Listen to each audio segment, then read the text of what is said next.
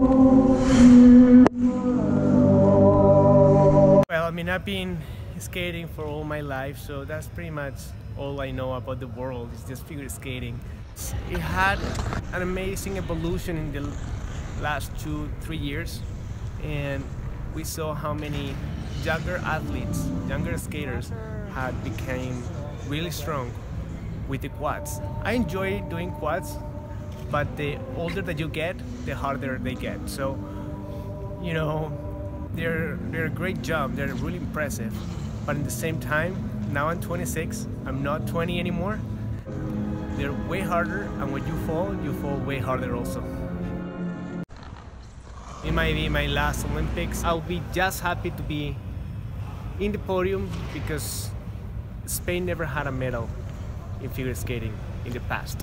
So that will be making history, and I will also be happy with that.